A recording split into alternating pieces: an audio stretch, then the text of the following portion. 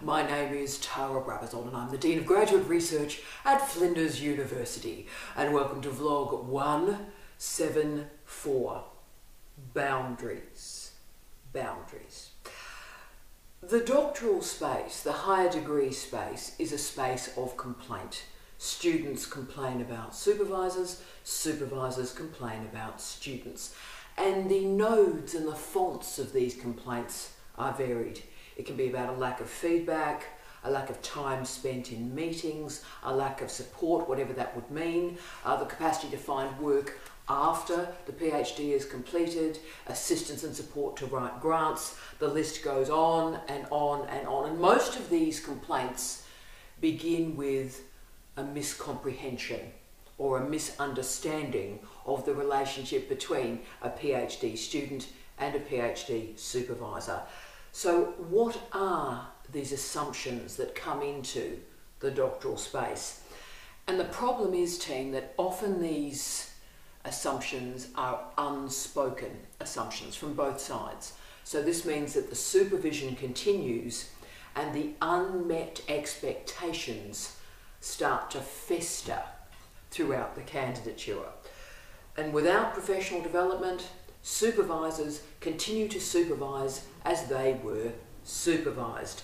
And of course that would be a problem in any time and place, but universities have changed radically in the last 10 years, and to be frank, radically in the last 2 years. We can't do what we used to do because the context, the institution, has transformed. And of course, students in a doctoral program are more diverse and they're greater in number than at any point in the history of higher education. So you can see the problem that's going on. We've got supervisors without teaching qualifications and without professional development supervising as they were supervised, and yet we've never had more diverse students in terms of their sociology, in terms of their social background, in any point in history. So we've got this diversity and they're just supervising in the same way for this diverse group of students. So you can see this is where the problem is emerging. It is indeed a disaster waiting to happen. So this is a vlog about how we avoid miscommunication, how we untangle those assumptions a bit, and we understand those unmet expectations. So what I'm focusing on today is the notion of the boundary. How you put in place, how you actively create a boundary between you and your supervisor. Very clear boundaries so we know what's going on. Now this vlog suggestion comes from a wonderful source, a very special source for me. I had a remarkable student called Colin, hi Colin, when I was teaching in Canada. He was a great scholar. It was my pleasure to teach him through his 4th year of his communication degree, and he's gone on to great success, and I'm terribly proud of Colin, and I'm still in touch with him. He's a lovely, lovely man, and very talented man too, can I say. And he currently has a partner who's enrolled in a PhD program, and very early one morning, because obviously Canadian time, Adelaide time, Colin sent me a message and said, look, my partner is getting all these, he called them crazy, bizarre expectations from his supervisor in the North American system. Random emails at all sorts of times, almost being treated like a slave, having to be on 24/7 call. So could I do a vlog on the notion of boundaries, how we actually separate out what is okay for a supervisor to ask a student, and of course also for what it's okay for a student to ask a supervisor. So that suggestion comes from Colin. I love that it's a partner of a PhD student that's asked that question. So Colin, as always, you are a brilliant man and a great advisor to me. So this one is for you, and best of luck to your wonderful partner. I hope it all goes well. So let's do this. And in the vlog this week, I'm going to be really provocative. You're going to probably disagree or be very challenged, affronted by a lot of what I talk about, but I'm doing that intentionally because I'm trying to shake you up. Because the nature of assumptions is we don't reflect on them. We don't think about those assumptions. We just sort of assume everybody agrees with us. Well, to be honest with you, let's probe and poke and prise open those assumptions today to put in place that border or that boundary. And this is important not only for you as a student right now, but many of you will go on very, very soon to be a supervisor of either your own PhD students or of staff in a private or public organisation. So you have to work out what you think about supervision, the supervision of staff as much as students. Work yourself out so you know where those boundaries are when you go forward to your next stage. Now let's just start with the basic stuff. Your supervisor is not your friend, not your partner, not your boyfriend, not your girlfriend, not your brother, not your sister, not your mother, not your dad, or your boss. Now sometimes your PhD supervisor will be your boss. So you'll be a demonstrator for them, you'll be a teaching assistant, you'll be a tutor. But that is a different relationship. So the first bit of advice I'd offer is if you are working for them, so they are paying you from either soft or grant money, what you need to do is be very clear that that paid employment is constructed separately from your supervision. Don't blur them, keep them very separate. If it's of use to you, when I used to run 10 tutors for a large first year course, most of whom were my PhD students, we would have their individual supervision, but we would have a team meeting to talk about the teaching once a week. So we would do the teaching meeting in its own time and place, and I would treat them as colleagues, as professionals, as the teaching staff, and that was a different relationship from me as their supervisor in their own private meeting. So be very clear about what your supervisor is not. Your supervisor is your supervisor. Now, I'm not using the sort of Theresa May line there, Brexit means Brexit. Your supervisor is your supervisor, but through this vlog, we're going to unpick what the actual supervisory relationship is, whereas with Brexit, we still don't really know what it is. Similarly, a PhD student for your supervisor is not their slave. You're not their friend, boyfriend, girlfriend, husband, wife, sister, brother, unpaid research assistant, cheap teacher, babysitter, or house cleaner.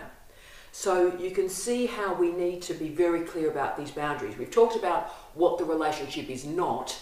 Now let's put some flesh and blood and bone into what the relationship is by configuring borders and boundaries. Now, the first strategy I would offer to you in configuring that relationship and the borders around it is to use our student and supervisory charter at Flinders University. I'm very proud of a lot of the work we've done in the Office of Graduate Research at Flinders. I think probably I'm most proud of the supervisory charter that we've constructed. So for our students at Flinders University, put in Flinders University supervisory charter into Google and up the document comes. And this document has columns for students and supervisors about their roles and their responsibilities. Very clear document. So if you're starting your higher degree, print that document out. First meeting, go through the roles and the responsibilities. If after this vlog today you would like to reboot your current relationship, do the same thing. Print out that charter, sit down with your supervisor and sort this out. And for our wonderful friends around the world, and there are hundreds of thousands of you who watch these vlogs, do feel free, please. It's an open access, open source document to print out that Flinders University Supervisory Charter. You can remove the Flinders bit if you like and actually discuss that, use that as a discussion point to recommence your relationship with your supervisor or your advisor, depending on the system. And this is, I think, this charter is particularly important for our younger students. And I'm using younger intentionally there, not early career researchers. These are the younger students who move straight from high school into an undergraduate degree, into honours, into a higher degree. That was me, so I really understand that group. And the trouble is, not trouble, it can be a great gift as well, but the challenge is, often your supervisor in that narrative is the person that taught you in first year. My first, I think, 15 PhD students completed, I taught them in first year. I taught them all the way through to their PhD. So that in many ways is the most challenging relationship to configure boundaries, particularly with the younger students, because this relationship must change. What occurs is you're in honours and you get first class honours because you're a brilliant student, and then you move on into the PhD program and you think it is going to be the same. And can I just state to you as Dean, they are the most problematic supervisions that I see in my office within the first 6 months, because the assumption is honours is the same as a PhD, and actually you need to create the break. You need to create a brand new boundary and border to work out what this new relationship is. And so be overt, be clear, talk about, as clearly as you can, your assumptions, your expectations and get your supervisor to do the same. What do you assume about this relationship? What are your expectations of me? Now, the most important variable to discuss right at the start is authorship. So, who writes what, who gets what, be clear. And I would print out the Australian Code of Research Conduct is really, really clear. Research integrity, very clear in this country. Authorship, very clear in this country. It makes me very proud of the work we've done in this country. And I'm about to very shortly, finally, do a vlog on authorship. So right at the start, be avert. So don't have festering expectations about if you do this, you'll get authorship. Be clear, and again, use the policy documents that we have in this country to enable that conversation. Okay, so roles and responsibilities. Big stuff, we've got that sorted, great. Now we're going to granularize that relationship. We're going to start to put in those boundaries. Your supervisor is not your friend. Full stop. The relationship can be friendly. You'll notice the movement from a noun to an adverb. But don't make assumptions that your supervisor can manage any problems that emerge with your family, with your partner, or with your children. Don't make assumptions that they can manage your emotional problems. Always remember that your supervisors are people first. You can never know the personal problems and situations that your supervisor is confronting. And of course, they shouldn't, they mustn't share their personal situations with you.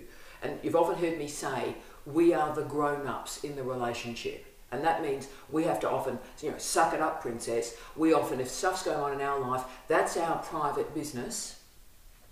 And we've got to try and not let that impact on you. And I'll use the most obvious example of that. So, for example, my late husband was dying of pancreatic cancer. Not a single person at Flinders University knew about that because I'm a grown-up. I have to handle that. I have to manage that. And it was only at the point where he died where I informed our shared students that actually he had died. Because both of us, including Steve, was the grown-up in the relationship. So we just simply have to get on with that and do that work. So that's an extreme example, but I hope it makes the point.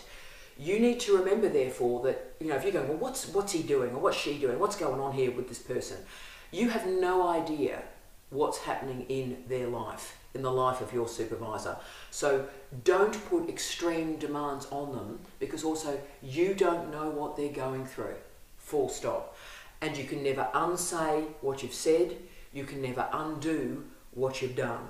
So supervision is crucial to the success of a PhD. There's no doubt about that. The difference between a student that finishes and a student that doesn't is the calibre of the supervision. Full stop. The research shows that.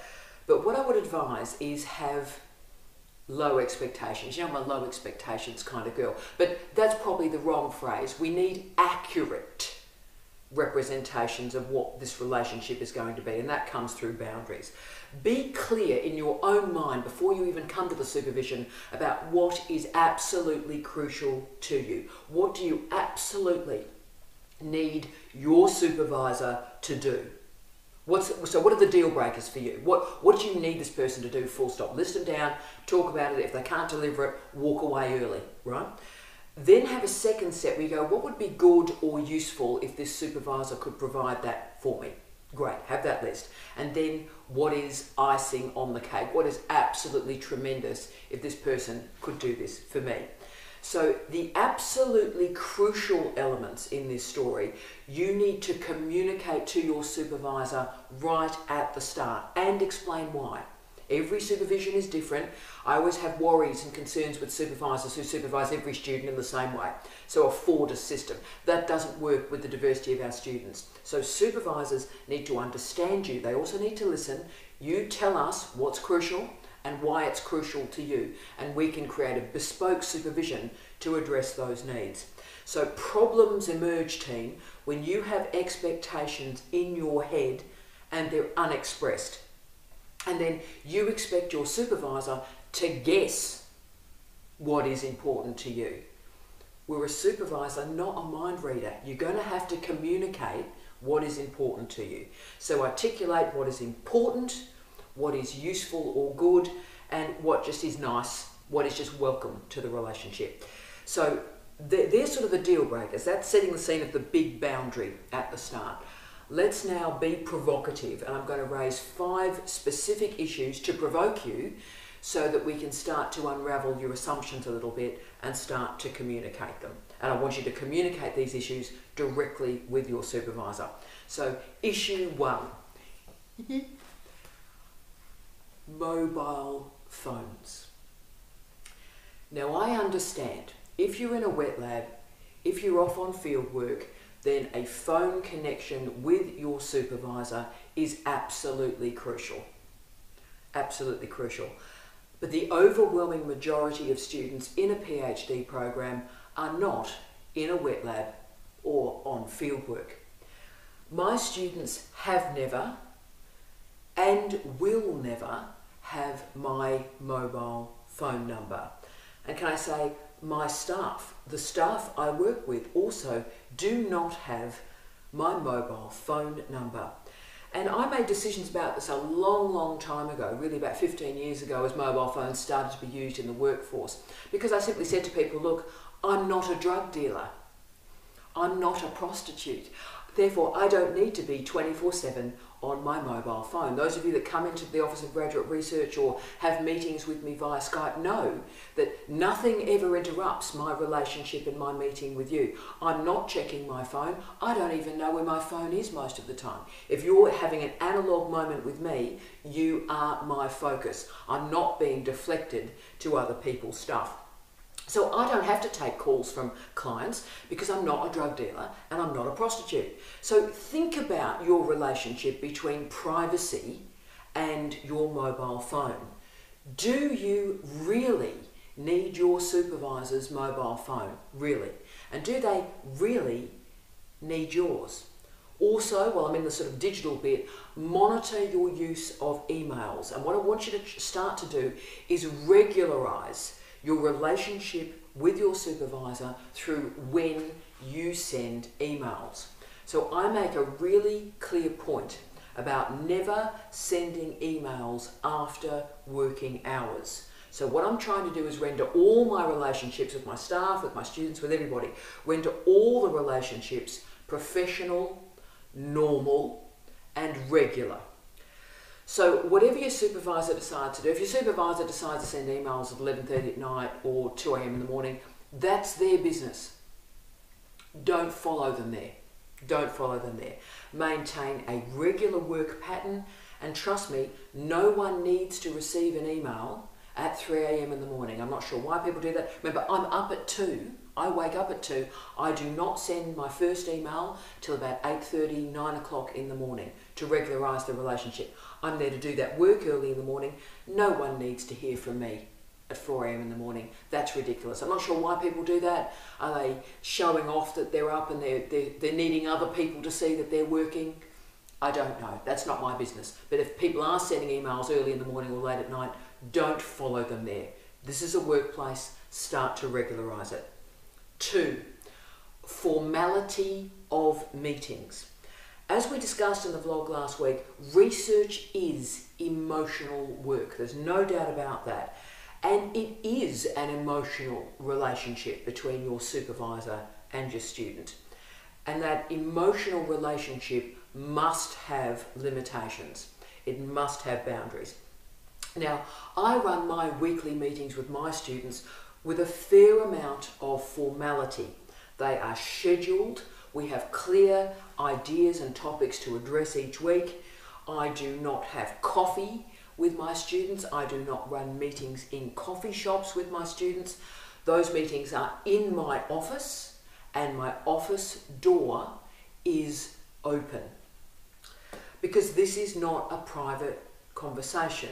This is a professional conversation. It can be formal, yes, it can be friendly, not friends, friendly, but there should be nothing that private that it requires that the door is closed, because issues are addressed in real time. So if a student is having an emotional issue, address it early so that it's not festering and it's simply sort of like a horror movie. If there's a problem, talk about it in real time, and that's why you have weekly meetings. Yes, we as supervisors manage emotional issues. We absolutely do. But part of the boundary work that I'm talking about today is a supervisor is not a trained counsellor. A supervisor is not a social worker. That's important. Our role is to keep you moving down the pathway through your candidature to graduation. So we are also, if you will, pointers or agents for other facilities in the university. So we connect you with our wonderful librarians or statisticians or indeed counsellors. So this is our expertise, and we point you to the professionals to enable further development.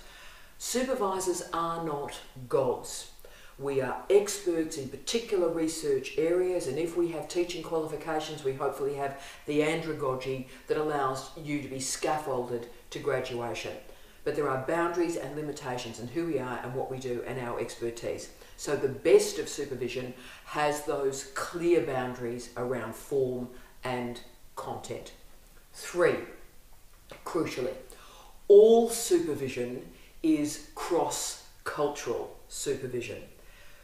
The greater the difference between student and supervisor socially, the greater the risk of miscommunication. An array of differences exist between students and supervisors. So age, nationality, religion, politics, sexuality, gender, and Sandy, hi Sandy, I'm very aware of the specificity of the trans community in this conversation. I think I'm going to do a specific bespoke blog on this matter, because the trans community in particular, you know, the miscommunication that can emerge around that area is increasing and problematic and concerns me, and I think requires its own specific engagement. And Sandy, I'm going to do that. We'll do that together. So much of university life is based on homology. Because supervisors don't have teaching qualifications, they simply supervise as they were supervised. They teach as they were taught. So experience substitutes for supervision, and it also substitutes for expertise and professional development. So the greater the difference between students and supervisors, the more damaging this experiential homological model is. Supervision is not about replacing ourselves, training the next generation to be identical to us. It's not about that. It's about enabling students to develop their own project in their own way, to become their own best selves. So find strategies to communicate your identity, your differences, and build bridges through language to your supervisor's identity and differences. 4, social media. Now you have to make decisions about social media. Now I'm very, very comfortable with social media and my PhD students. Now most supervisors, from the training that I do, most supervisors are not, and that's absolutely cool. That's about boundaries and decisions. But that's because I maintain professional and very decent engagements on Facebook, for example. I'm not doing anything weird that I'm worried that my father is seeing, my mother is seeing, or my boss is seeing. I'm not sort of drunk in a gutter going, yeah, selfie, boom, yeah.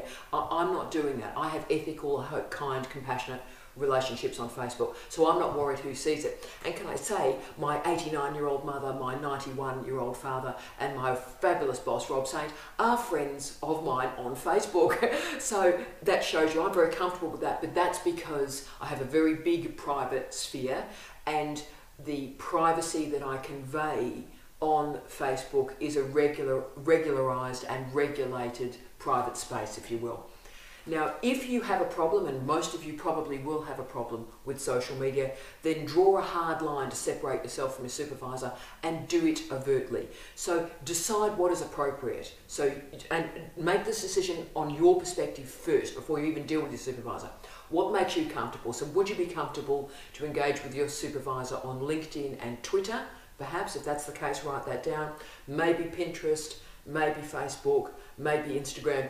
You decide where that boundary is. Then you must Communicate that to your supervisor, and they may have and probably will have completely different borders and boundaries to you.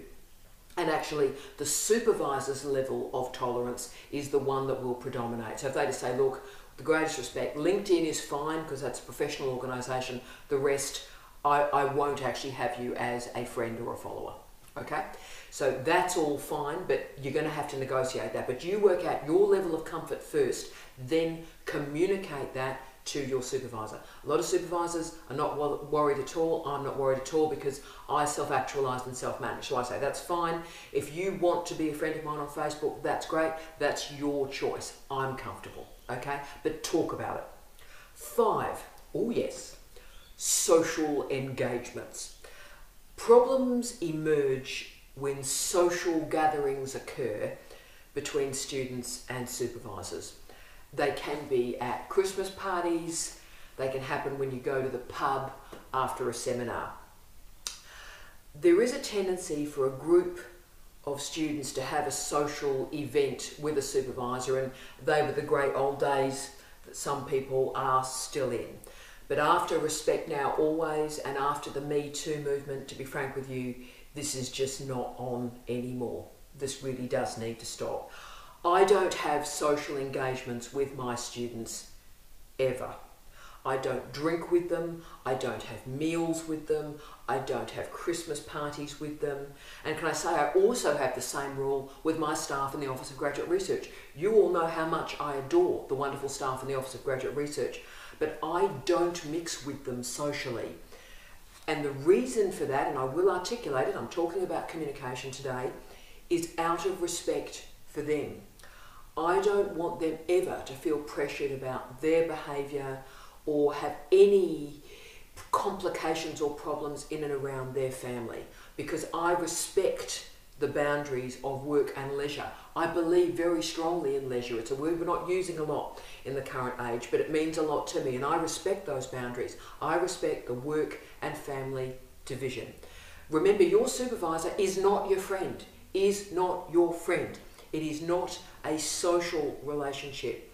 It is an intellectual and a teaching relationship. And by the way, if you'd like to see that relationship, a few vlogs ago, I did a vlog with Dr. Leanne McRae, who was my PhD student, 15 years ago. And we have a very close relationship. But as you can see, it's a complicated relationship. And you actually saw it in the camera. It is incredibly friendly. But it's so much more than a friendship. It's deep and it's layered and it's complex, and it's been over a long period of time. So you can actually see that supervisory student relationship 15 years on looks very different from a friendship. So have a look and a think about that again. So I really would, as a student, as a supervisor, maintain a lot of control over where the supervisor and the students mix and meet. And wherever there is alcohol, I would avoid that location. Full stop. Remember, always remember, there is a power differential between you and your supervisor. He or she holds power over you. They hold power over you. And if you can manage the relationship and those borders effectively, they will write a reference for you for the next 20 or 30 years. So this really matters. So I would keep the relationship kind, respectful, professional. It can be close, but know where those boundaries are and make sure those boundaries are very clearly expressed to your supervisor. Odd things happen in 3 years. Students make mistakes, supervisors make mistakes. It is a volatile relationship, a stressful relationship, but it is a professional relationship. So keep it calm as much as you can.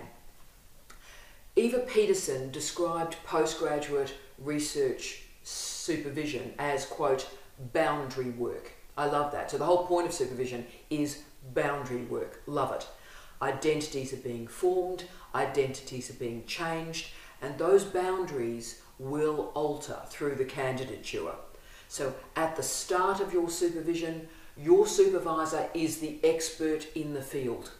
But about 18 months in, that expertise starts to shift, right? And so that changes the relationship as well. The knowledge base changes the personal relationship.